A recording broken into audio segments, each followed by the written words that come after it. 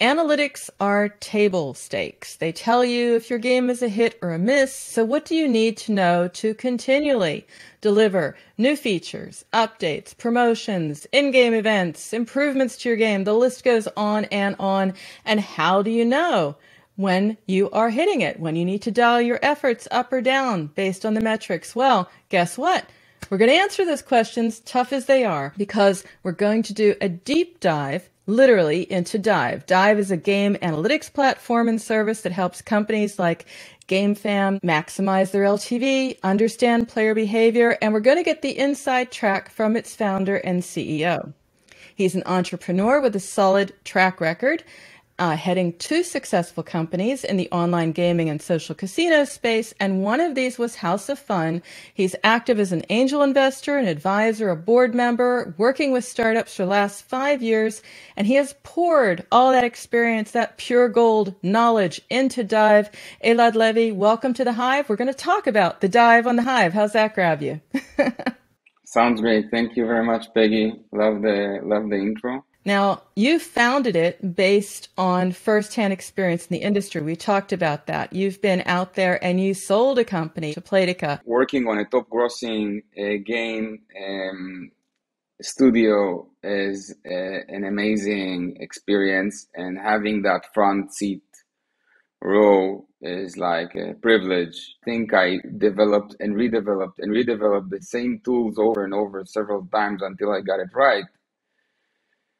And we actually got acquired by Playtika, and Playtika asked, look, we love your tools. Can you bring them to the rest of the game studios? But they were really tightly coupled into the game itself that it was very hard disconnecting. It's actually happening in a lot of game studios that they develop tools that are tightly coupled into a specific game, and then they start growing, and it's not that easy decoupling them out of an existing game and moving them to other games, because every game is just, the dynamic is different. And I think that in a way this is how Dive started. We wanted to kind of build a platform agnostic decoupled tool, and then be able to connect that tool to different platforms, different games, different genres. And then over time, Dive became like, just the clients just started asking for stuff, and we ended up developing the live ops dashboard. They asked for A/B testing. We did that with segmentation, and we just added more and more and more features to the platform, and it became what it is today. You talked about the live ops, the A/B testing. What does it now cover? So first of all, today we are running over 80 games with 50 million monthly active users, which is insane. It started like as a boutique business with that I bootstrapped myself with the CTO. And today we're 20 people and processing like 5 billion events every month of data, and it's insane. It's really, I don't even know how it got. Sometimes I just woke up and I don't know how it got there, but. Yeah, it started with data as the building blocks for everything, but then we started hooking up with, marketing attributions and Google and Facebook, and centralizing everything in one place, and CRM and, email and push notification and web push. And then the live ops part started for the calendar events of like orchestrating game events. Because we came originally from building a game and a game studio, we know how the mindset of game developer works and what they need when it comes to data or live ops or marketing. So we can really identify with our clients and hit on that spot of what is required. And we got our first publisher, Carry First, and all of a sudden we manage BI for like bigger and bigger and bigger companies. And about a year ago, GameFam approached us, and that was a beautiful challenge, because Roblox is kind of like this whole metaverse buzzword. Voldex appeared, and we launched with them a Minecraft game, and I think we're the only one doing Minecraft analytics out there, so that's really exciting as well. It's exciting that you can also grow with the market and go in these other directions as you are. Was that something you set out to do, Elad, or did it just like happen? I personally, in House of Fun, had like a third-party analytics tool in the beginning when we started, like one of those cookie cutter SaaS dashboards. And we threw it like away after a year because we realized that when you start scaling, it's not useful because analysts need raw data and product managers need to manipulate that data and they need a lot of customization. So when we started Hive, we said, there's no way around it. I know it sucks. I know it will be hard to scale, but we must accompany the platform and customize it for every client. It's just inevitable. Salesforce understand it, SAP understand it. Those are platforms that are being tailored for every business. I think that games, we understand it, and that's why we had this approach of customizing our platform for every client, every game studio. And because we started this way, then if you throw at us a new platform or a new backend or a new bus or whatever, it's easy for us because the company is like, basically the company structure is half developers, half data people. So we're accustomed to like, it's not that when you ask us for a feature, you need to wait now 1 year for it because we have huge backlog. Sometimes in like a couple of weeks, we already deliver it to production because we were built with customization in mind from day one. You're all about leveling the playing field for game studios, allowing them to compete with the major names without building an in-house data team. That's sort of it. That is correct. You're delivering a ton of valuable insights without a ton of tools. It's customized. It's a dashboard. Tell me a little bit about what you see, what you extract, what you really offer the games studios and how they can apply it. I mean, there are two things that we focus on data. One is insight and the other is action. When it comes to insight, it's about centralizing everything in one place. And that's the data warehouse that we build for every game, for every client. So marketing, crash reports, gameplay, game economy, inflation, retention, engagement, session length, revenue, everything like in one place. So insight is the first thing that we do. And obviously we start small. We start with the basic stuff, the basic KPIs that you wake up every morning and you want to see, the BAU and retention and engagement and session length and playtime and revenue, ARPDAU, ARPUPU. That's like the basic stuff. But then over time, we start, evolving that insight into LTV, marketing, prediction, stuff that usually is done in big companies. For us, someone called us BI in your pocket team. Like kind of like bring that enterprise BI to like smaller game studios, and it's a huge help. So that's the insight part that we really focus on.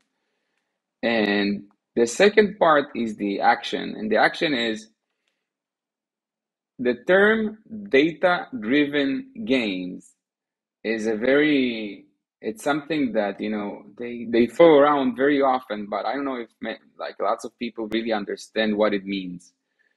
How to really take insight from that data and put it back into action. I'm not talking about pricing. A lot of people are obsessed about pricing. I'm not talking about that. I'm talking about, let's say that you segment a portion of your players and you want to offer them specific content, for example. And then that content, you want to A/B test if it's working or not. You cannot treat the same way someone who plays 5 hours a day and someone who plays 5 minutes a day. So when you segment those players and you want to offer them different experiences, this is something that has to be connected to data. The same custom approach that we tailor in our reporting for insight, we do the same for the live ops part, for the action part. So it's fun.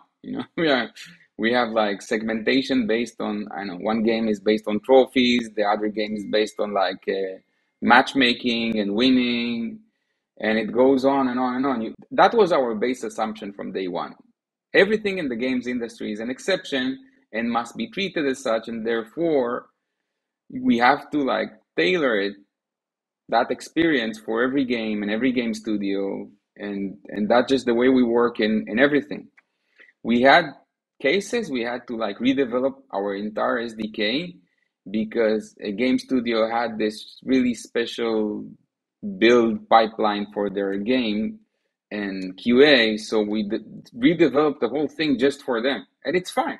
For us, it's fine. This is like normal stuff. This is like that. Our day to day is like that. And it's always learning, it's always changing. And it's great that that it is so flexible and customizable that you can move with that. And in prep, you told me something interesting, and I made a note of it. I said, no, I got to ask him what he really means by this, because you said you deal with the ugly side of data. What is that? What did you mean by that? Let's say that there are two major players in a data team. One will be the engineers. They are the one that collect, centralize, normalize, clean all the ugly data. That's a lot of hard work. They are the ones that wake up at 2 a.m. on Sunday when something fails, when the database is too heavy. This is like the data engineering part, and I call it the ugly side of data because it's really a horrible day-to-day work. And then there is the analysts or the data scientists that take that data when it's clean and shiny and perfect for querying and testing and analyzing, and then they look for insight in that data. Mhm. So the whole data engineering part is ugly because it's a lot of hard work, Yeah. annoying, struggling, with databases late night that it doesn't matter what technology you have, it will always reach a point when you start scaling that it will start failing. It's normal. It's part of the process. It's like any game company, you have more traffic, you have more data, you have more everything, and it starts failing. So Yeah. that's when it starts getting ugly because if you made the wrong decision along the way of the way you build that infrastructure, then you will pay for it. You will Again, I pay for hear it you speaking from at night. experience, Harry Lad, for some reason. I hear it. Yeah, I yeah, hear yeah, of it. course I was. Like so many nights waking up because the CEO wants to wake up in the morning and he wants to see a report, and that report can never fail, but you have no idea how many times it fails, even in huge companies. That's what we do best. That the whole ugly part, this is what we do best. We developed our own monitoring system for controlling this whole thing, and we developed a ton of proprietary tools to control all the processes of collecting the data and aggregating it and normalizing it. I'd like to have a little bit of your perspective as an angel investor, a VC, and put yourself in those shoes. Where and how does this pay off for an early stage or VC backed game studio?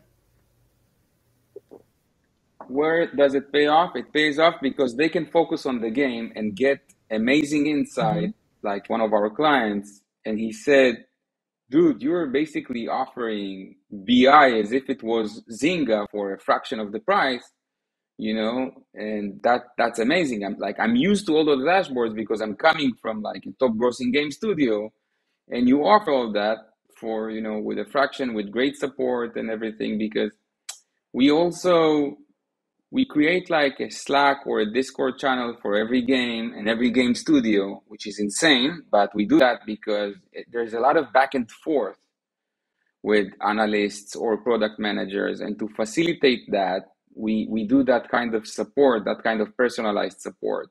I've interviewed a number of VCs, and there's another angle to this. I'd love to have you weigh in on this because some would tell me, when I see companies watching this, taking care of this, thinking about this, how do I acquire more effectively? How do I find a way to get literally more value extracted out of the data with a company like yours? It's thinking about that, thinking about the shortcuts, the workarounds, the ways to do this intelligently and effectively. And they love to see that. We ended up making intros sometimes to VCs Ah, because at some point I'm speaking with like managing partners and they say, hey, I mean, this is actually how we spoke with Poland as well, because I mean, hey, you're on top of the data. You see everything. You see the gameplay. You see the marketing. You see the LTV. If there is like a good opportunity to invest, let us know. And we actually do that. So we do intros to VCs or to Poland for UA loans or stuff like that, because sometimes I see the KPIs and I say, man, I would put my own money there because it's just like it's it's too good to be true. Some game studios are like that, yeah. and it takes time. It takes like sometimes a year, sometimes 2 years to polish KPIs. Live ops is something that comes in a later stage when you start scaling. But in the beginning, the insight is important. Insight on the marketing, on the game economy, on the crashes, on the retention and engagement and stuff like that. But then once the company starts scaling, then this is where LTV has the most important weight. And this is where good live ops helps, because if you segment them, you offer them good pricing, good content, you do good A/B testing, you really like build enough in-game events to keep them engaged, then this whole thing becomes a whole different game. And yes, we are therefore leveling the field for those game studios to have a chance. We actually promote a lot of self-publishing, but by game studios as well, because I don't know, it's kind of a classic conservative approach, you can say, that I have, That they should believing self-publish, in or teams. And yeah, I think so, because when I think it's more accessible today, or more possible these days, than it used to be in the past. You know, with a small investment, you can somehow get the ball rolling, hook up with Poland, for example, for the UA loans, and then the whole thing start just like, feeding itself, and the cash flow just starts growing by itself. So we kind of like complete that part in the puzzle of, the data part, the live ops part, helping to maximize LTV, and getting the right insight in the beginning. what are some top tips to get the most out of what you offer, what Dive does and offers? How do I get the most out of this? Because it sounds like a fantastic service, but you have to understand it to get the most out of it.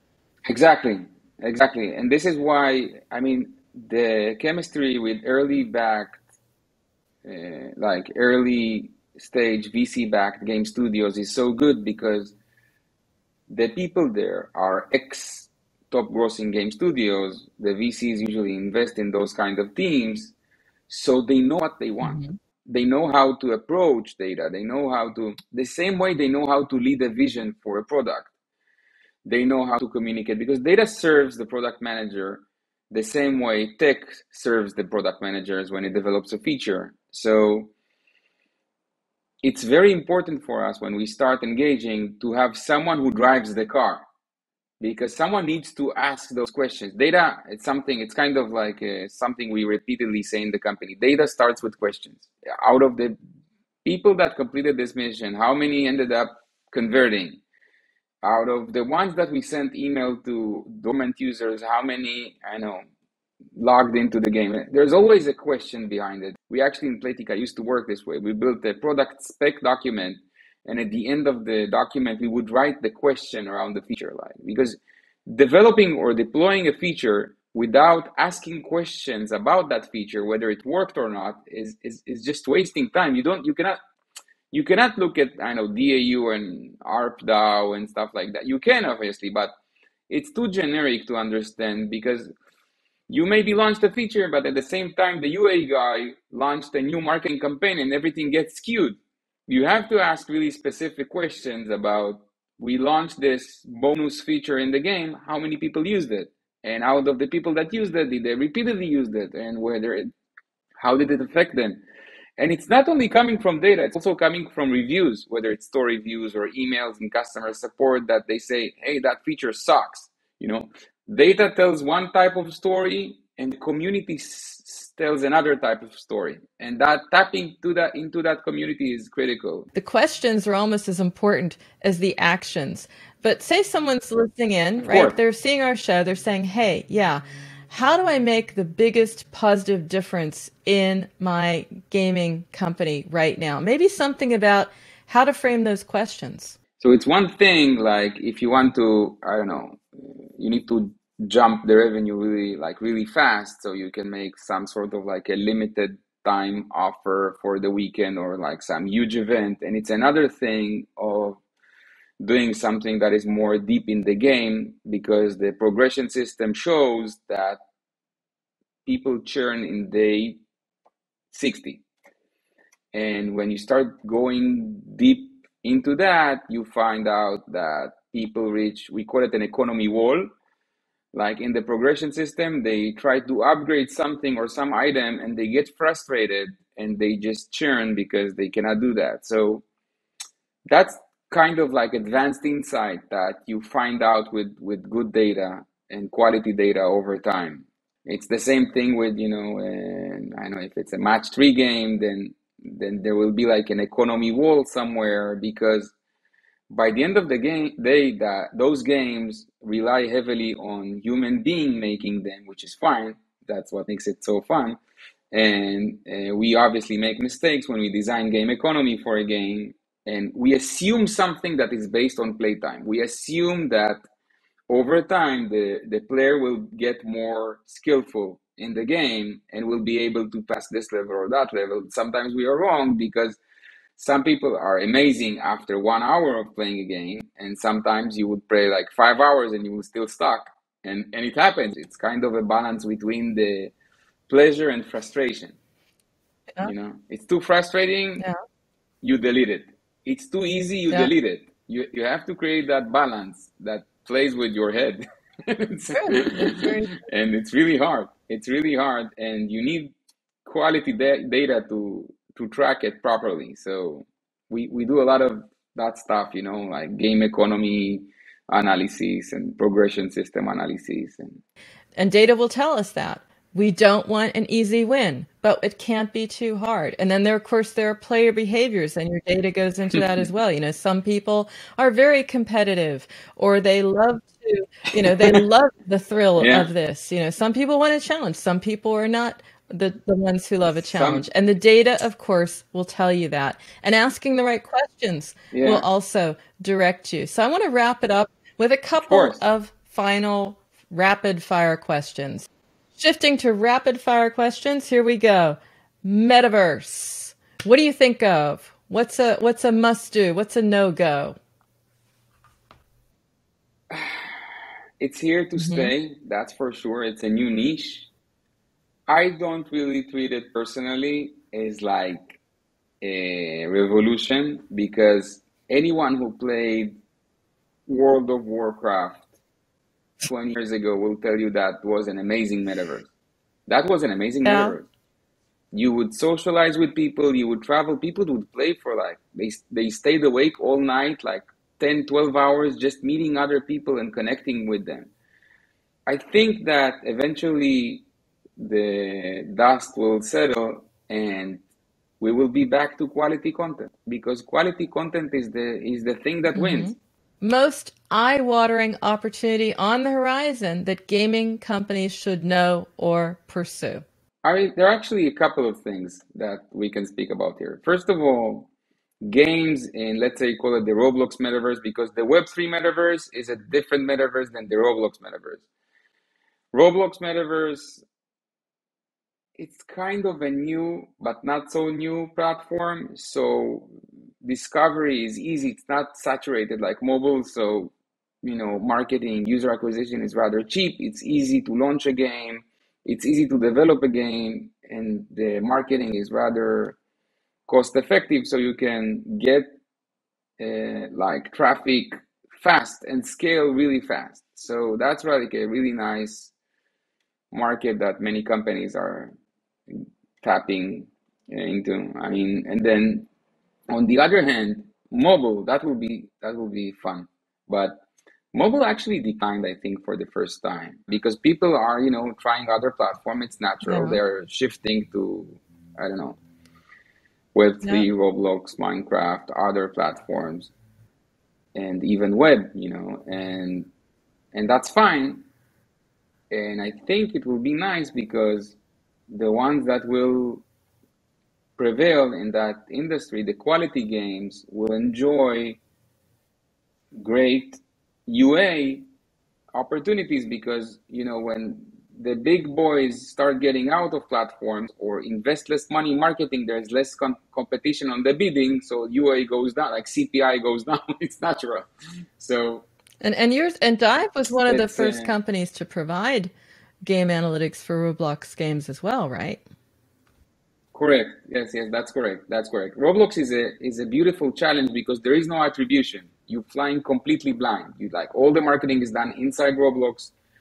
There is no attribution. You cannot attribute the campaign. You cannot connect the user and the campaign. So we developed a lot of like workarounds to work around that and calculate the lifetime value in Roblox. And we reached the point that within like just a few days, we can predict the lifetime value of a player, and it's really easy to then refocus your marketing campaigns to make them ROI positive. So I'm glad you bring up the topic of workaround. That's my last question for you, because here we are, we are halfway through and more of 2022 and want to know what's up ahead. Where will game companies struggle? Where will they succeed? I'm a big fan of quality content, and I think that they will prevail over any platform. Web, Nintendo Switch, PlayStation, you build a quality game, you build quality content, and people will follow. And then if you re-engage with them with more content or follow up, you release tomorrow a season of Breaking Bad and everyone will watch it.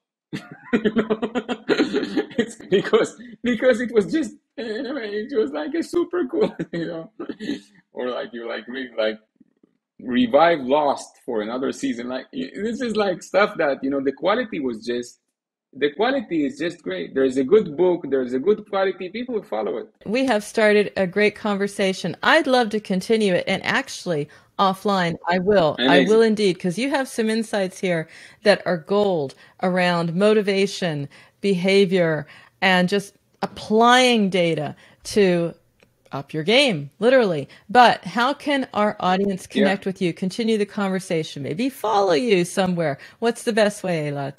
Yeah. So my LinkedIn is pretty easy to find, Elad Levy, and then my email is Elad, ELAD, @dive.games. I still do the demos to this day. I really I love it. I enjoy it. I love speaking with, I sometimes find myself in GDC speaking with some garage indie game studio about data, and I really enjoy it. It's coming from a different place, like more of a passion and less of like, let's make more money, No, I can hear the passion. That's why I really appreciate it. You take time, you told us, you gave us a story. It's not just the top tips. This is strategy here. This was solid. I want to thank you so much for being on the show and sharing. Thank you, Peggy. Great questions. I love your vibe. And of course, if you are a UA marketer or someone like Elad who helps gaming companies literally up their game, then hook up with me or Pollen VC on Twitter or LinkedIn, and we will set you up with a show of your own.